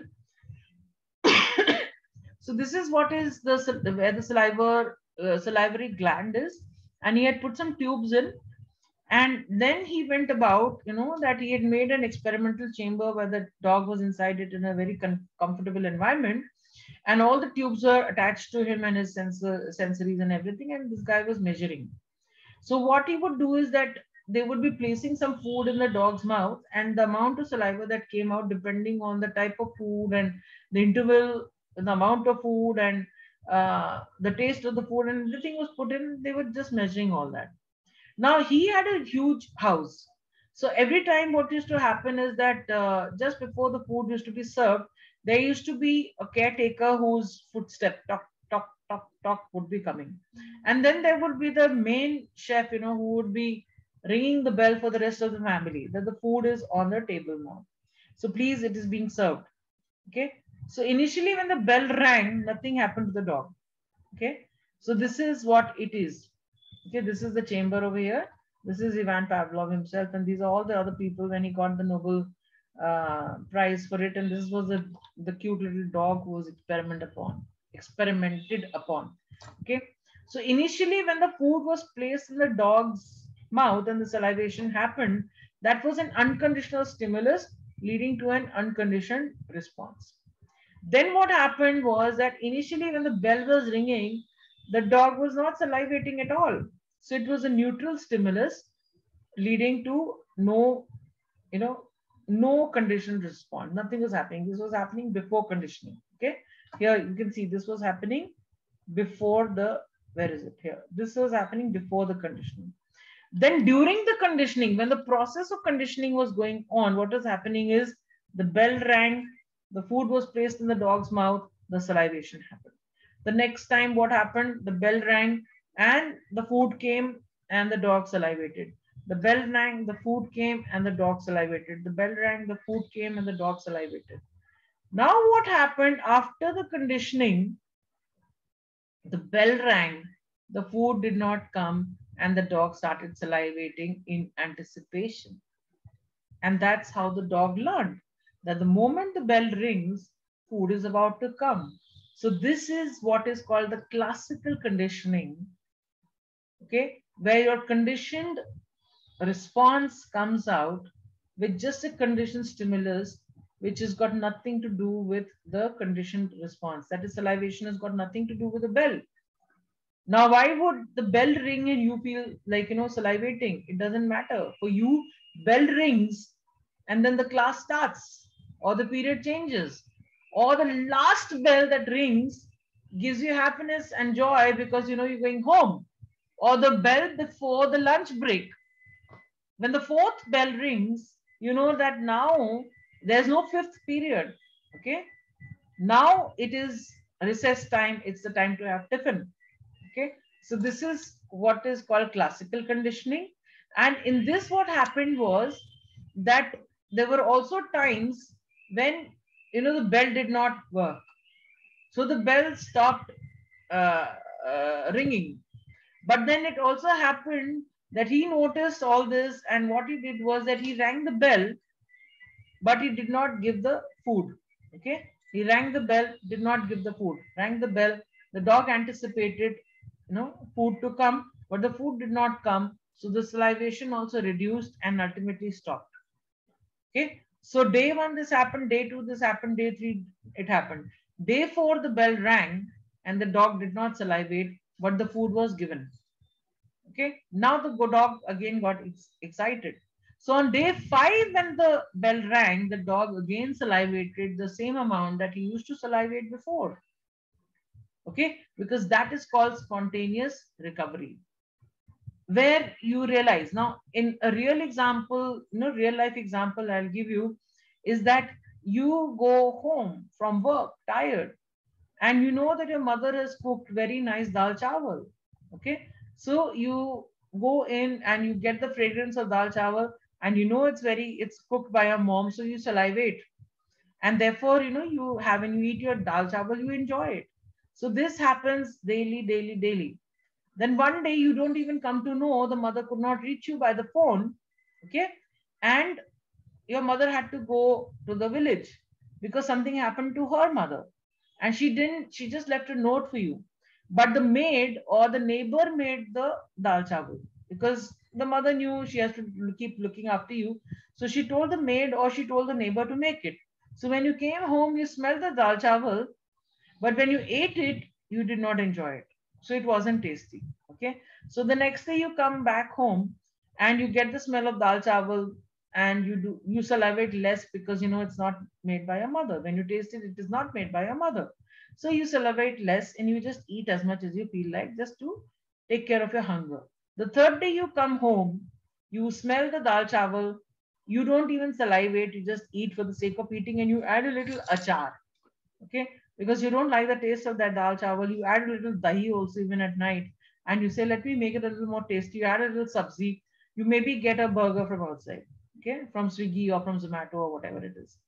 The fourth day you come in, and then you again smell the dal chawal, and this time you don't salivate till mother appears.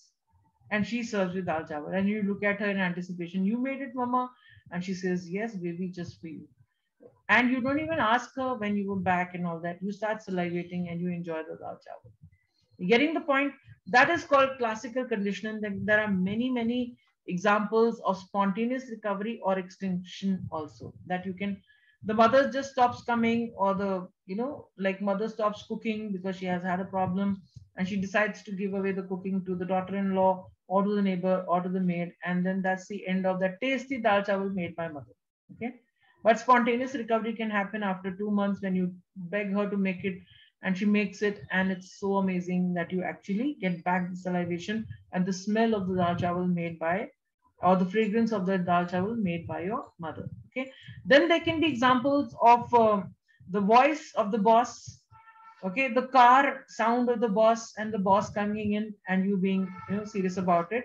So like that, there are plenty of examples. Now let's come to what is called the behavioristic theory according to B.F. Skinner.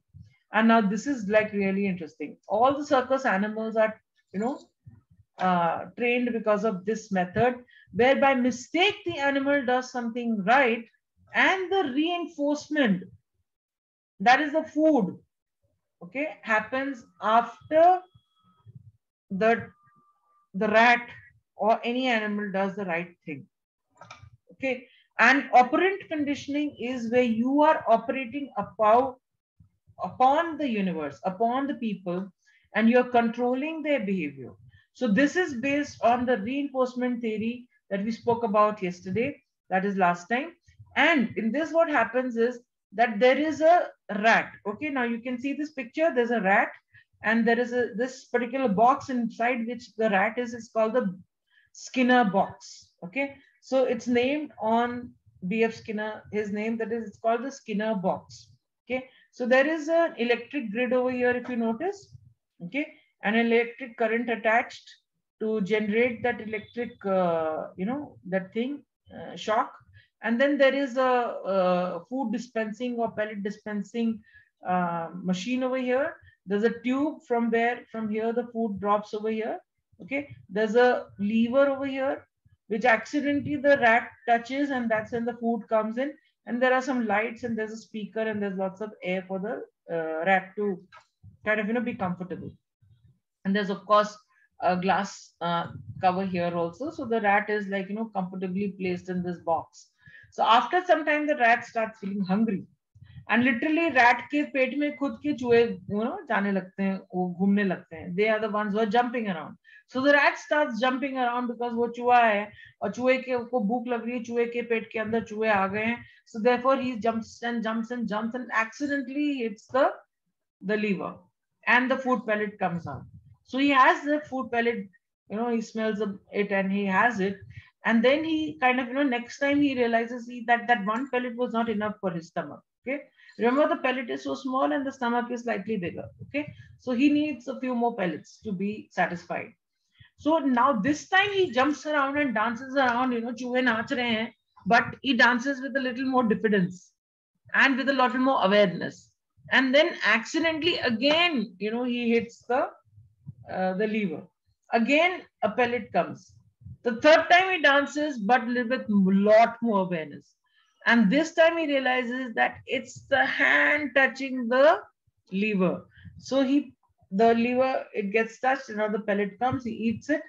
And now he looks at the lever, and then he starts pressing the lever. He presses it once, one pellet comes, he presses it twice, two pellets come. Then he goes tap, tap, tap, tap, tap, tap, tap, tap, tap, tap, tap, tap, and 12, 15 pellets come. He's so excited looking at all the pellets, he doesn't want the food. But the nature of the rat. Remember Tom and Jerry? Tom, so all right, but Jerry has to be greedy. Jerry wants everything stored. Okay. So what does this little Jerry in here does? This little rat, this naughty rat, he just goes on cut, cut, cut, cut, cut, cut, cut, cut, cut, cut, cut, cut, and creates a hoard of it. Okay. And now he's happy. अब तो ऐश करेंगे, अब तो जब रात को TV देखेंगे, Netflix देखेंगे, we'll have fun watching Suryavanshi and Matrix and Spider-Man and the whole works and some of the new movies. And ab to maja. Okay. So he finished eating. So in between all this, what happens is that this Skinner, now this our BF Skinner, he's a quite a badmash fellow. He starts this electric shock generator. Now the rat again starts jumping. Okay, and the food pellets are over. And the lever, he doesn't know what to do. He starts jumping again, and again he presses the lever. And this time, the pressing of the lever actually makes sure that for the next 2 minutes there is no electric shock coming. After 2 minutes, again that electric shock starts. He again starts jumping, and he presses the lever. Okay, and now the next minute, after 2 minutes, he knows it's going to start. So even before it starts, he just presses the lever, but it still starts after 2 minutes exactly. So the moment slight current comes, tuck, lever, 2 minutes, aram, no issues. Okay, are you getting it? How it is working? So he started doing that with the signals, with the lights. Now you will get the food only when you press the red button with your nose. Now you will get the food only when you press the blue button. If you want 2 pellets, blue button. If you want 1 pellet, red button. If you want, no electric current, then the lever. So this is how he started controlling, and he had the Skinner box. He did these experiments, several experiments on pigeons also. He made a symphony. He made these pigeons actually play piano. Yeah, music. He created an orchestra where he was the one running the orchestra. And the pigeons were creating music with all this, with the pellets and all that. And that's how the learning theorists come in. I don't know who this is calling up. 1 second. Hello?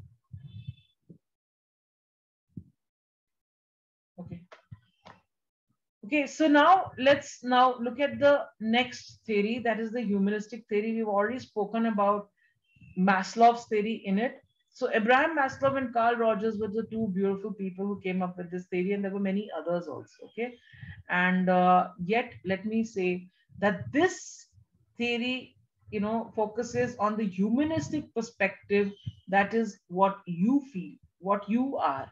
It's got nothing to do with the heredity, the parents, the environment. All that matters, yes, but it's all about the Atma, the Brahman, the insight, the you, the one which is into self-realization, okay, the one which has reached its zenith and gone beyond that, the one which is transcended. And how does it one go about is what we already discussed about Abraham Maslow's theory, where he said it's the physiological, biological needs that are met, then comes the safety needs, then come the love and the belongingness needs, partnership and friendship and all that. Then comes the esteem needs, where you want your kind of, you want to feel good about it, that I've achieved, I've done something, your goals are met, you have actually, kind of risen up to the value, you've got degrees, etc. Then you want some cognitive mental stimulation, then you want some creative and aesthetic stimulation in your life, those needs are also met.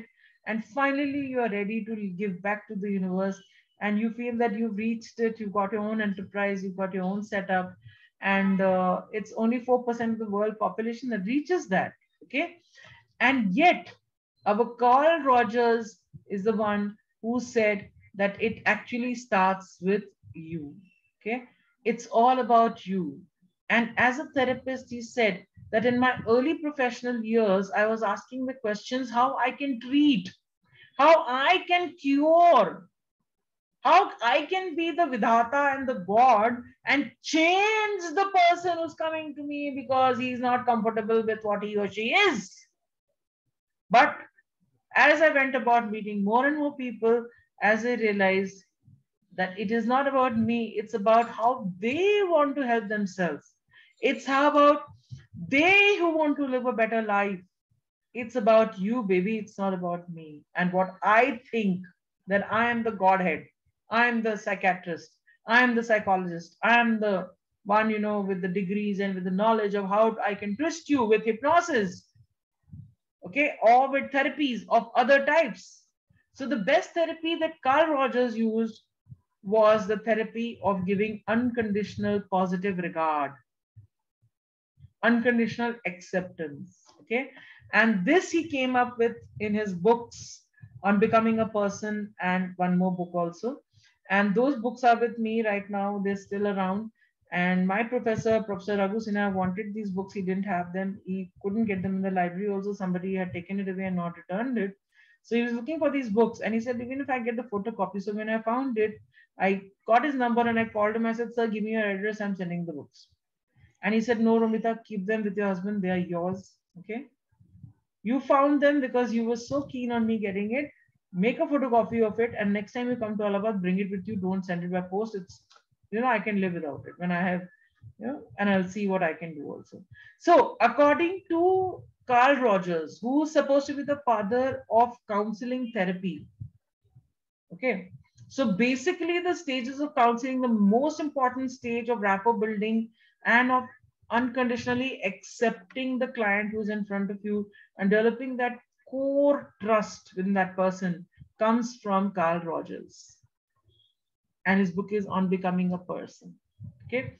So what did he say? He said all the humans basically work towards not achieving a superiority complex or getting over their inferiority complex. They are here to realize their true potential, to be able to realize that they have it in them. They are the creators or the co-creators of their own destiny. They are directly in touch with the divine and with the goodness of heart. Okay. So according to him, he said that a human being, to be able to realize that Atma, that Brahman, that potential, the pure potential, and to be in complete awareness, they need only two things. And the first is the need for positive regard, where they need that, love and acceptance, that unconditional love. It is universal. Everyone needs it. Even a dog needs it. Even a plant needs it. Even a tree which is stationary needs it. They need that unconditional divine love from the universe. Okay. That acceptance, that approval. And second thing that they really need is a need for positive self-regard, the self-talk, the self-efficacy. Okay. This is the time. Remember, Bandura, also another humanistic psychologist, came up with this whole concept of self-efficacy. So when you know yourself, when you are an introverted person, in terms of you have an internal locus of control, where you know in the bottom of your heart, in the bottom of your beingness, in that self, in the core bit, which is so invisible to you, that psychic energy, that prana shakti, that urja that is keeping you alive, that makes you live, that is what you are. And that's all you need. A little reminder from outside, because there are so many people who are out there who will put covers of darkness around you and tell you you're not good enough. And then you have to remove that, have a bath, remove that and say, this little shining light of mine, I'm going to let it shine all the time, let it shine. Hide it under a bushel. Oh no, I'm going to let it shine. Come on, sing with me. Let it shine all the time, let it shine. Take this little light round the world.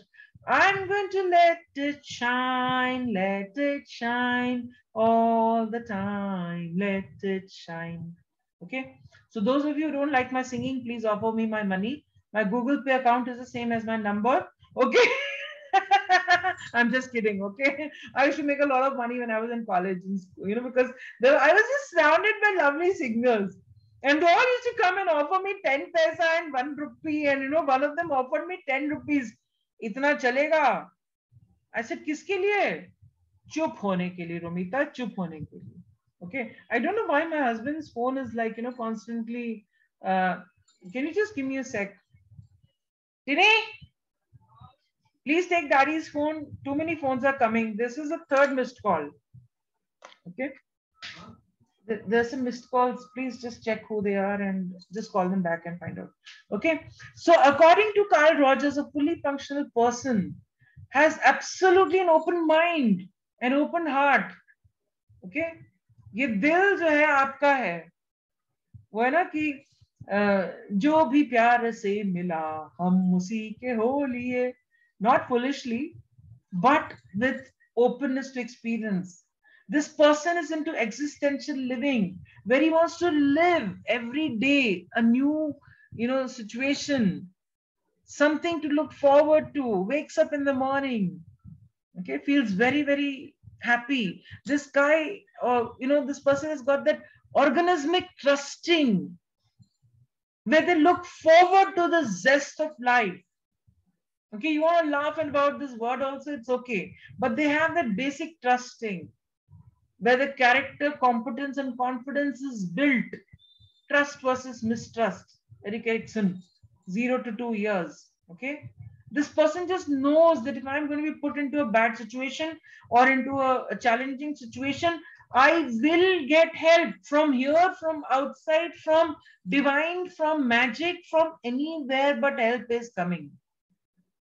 And they somehow muster up the courage and the will to postpone life till help comes.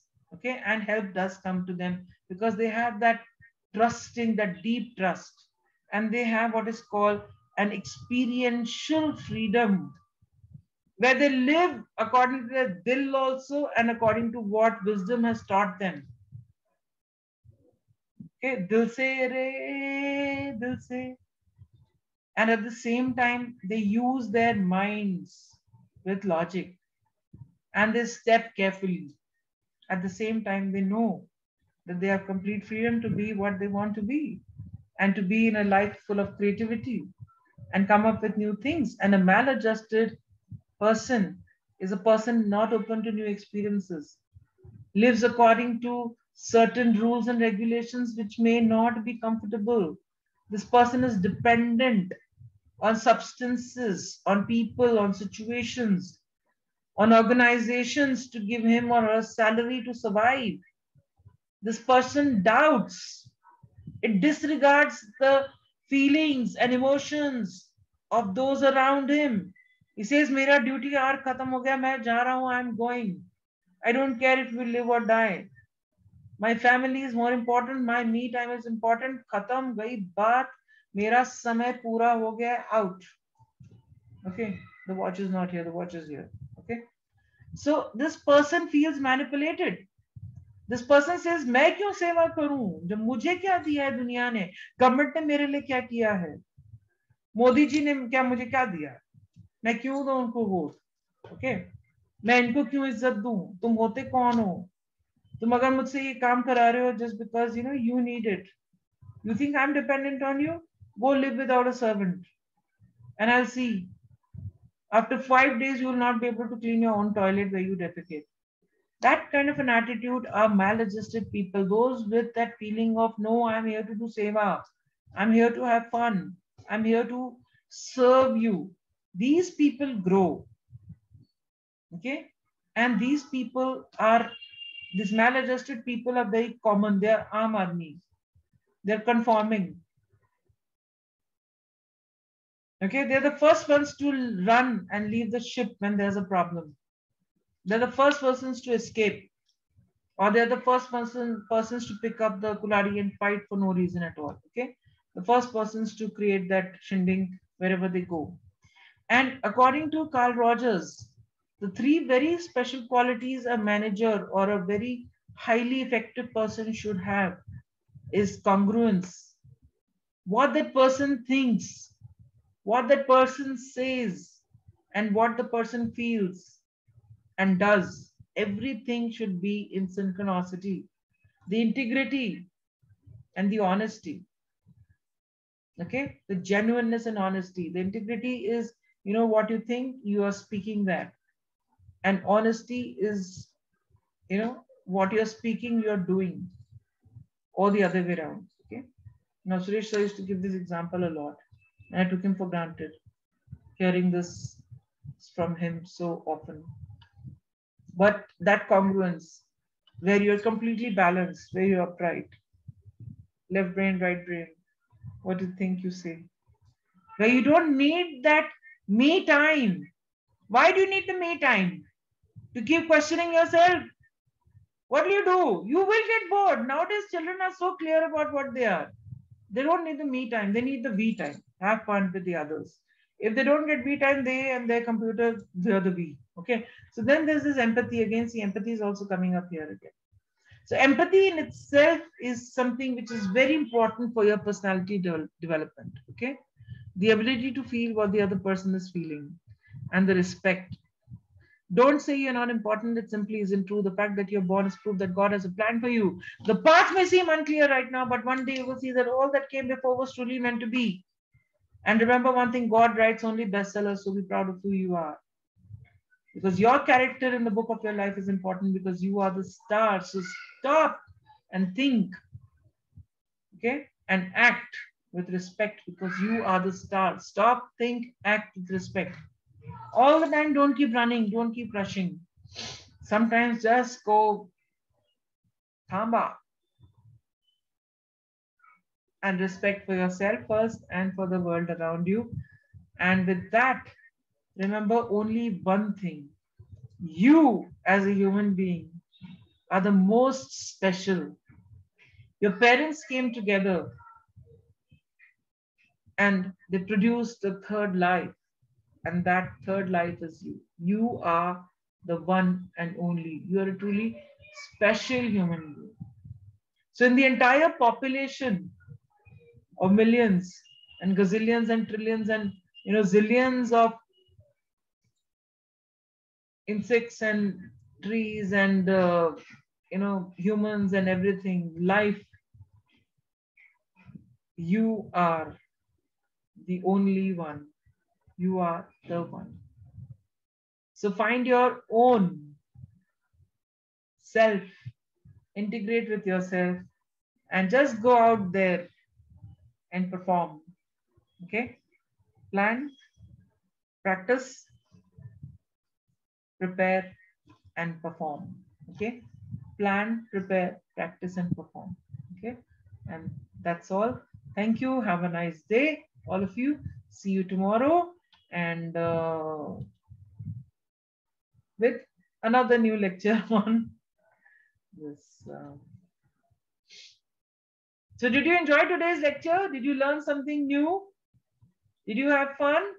So thank you. All the best. Those of you who are in a hurry, please, you can sign off. Okay, without your thank yous, the rest of you can start saying thank yous. And all of you, one day I want to see your faces, huh? All of you, and kind of, take a screenshot because I need it officially to give it to man. Okay, for morning batch, I've taken one screenshot. With you all, I just need one more shot. Okay, so have a very nice Happy New Year, all of you. Take care. Kay, please change your name to your full name because then there'll be problems with attendance.